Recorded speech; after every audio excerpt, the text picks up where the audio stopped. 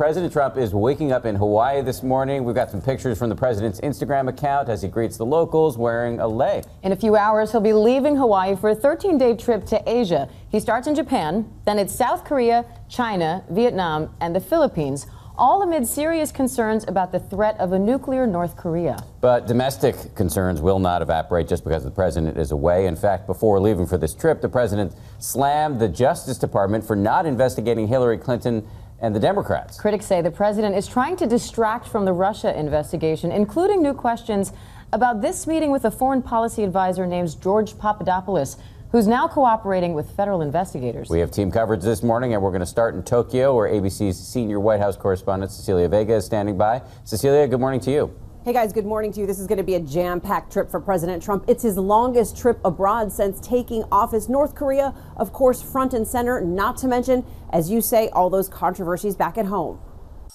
The first leg of the president's longest trip abroad kicked off in Hawaii, where President Trump and the First Lady were welcomed with leis.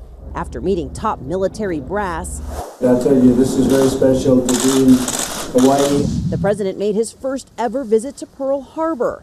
He and First Lady Melania Trump boarded a boat to the USS Arizona Memorial, where they laid a wreath and tossed white flower petals at the side of the sunken ship, honoring the more than 2,400 Americans who died in the attack.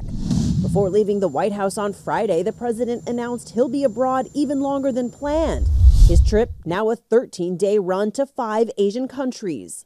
And I think we're going to have great success. We'll be talking about trade. We'll be talking about, obviously, North Korea.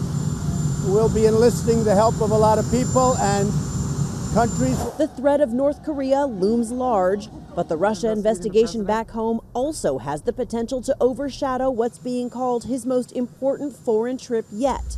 This morning, the Trump administration faces lingering questions about this March 2016 campaign meeting, where, according to court filings, foreign policy advisor George Papadopoulos told the group, including President Trump and now Attorney General Jeff Sessions, he had connections with Russia that could help arrange a meeting between Trump and Vladimir Putin. I don't remember much about that meeting. It was a very unimportant meeting, took place a long time. Don't remember much about it.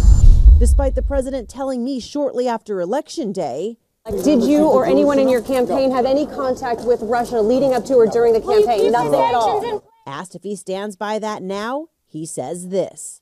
All I can tell you is this. There was no collusion. There was no nothing. It's a disgrace, frankly, that they continue.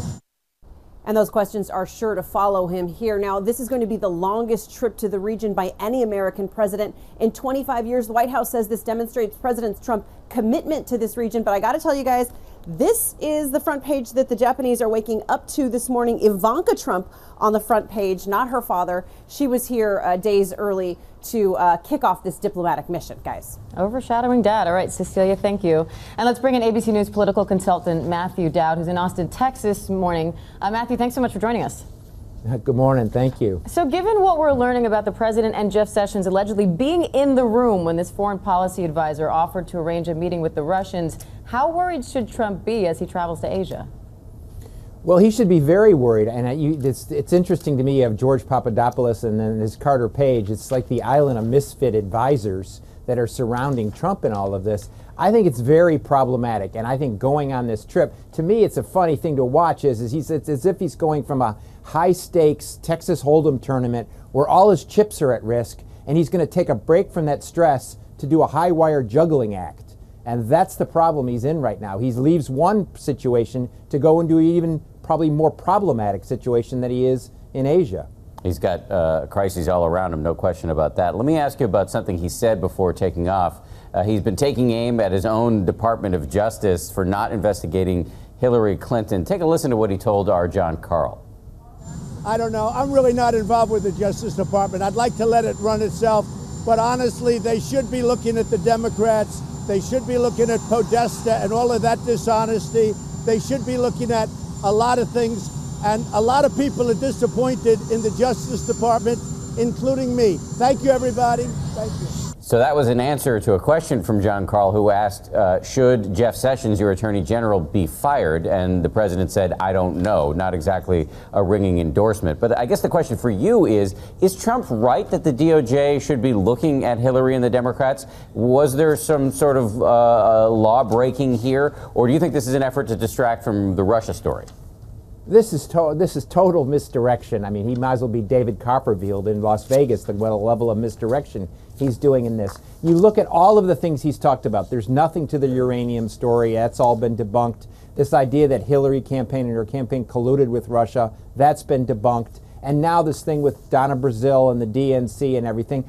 All of us know that both parties rigged the process in order to engage a certain kind of voters. But this is standard procedure in what the DNC did and the agreements they had with Hillary Clinton. It's a total misdirection in order to get the spotlight off Donald Trump and the investigations he has in order to try to direct it somewhere else. He'd be better off leaving the Justice Department and Bob Mueller alone, let them do their job, and basically open it up and be transparent about it.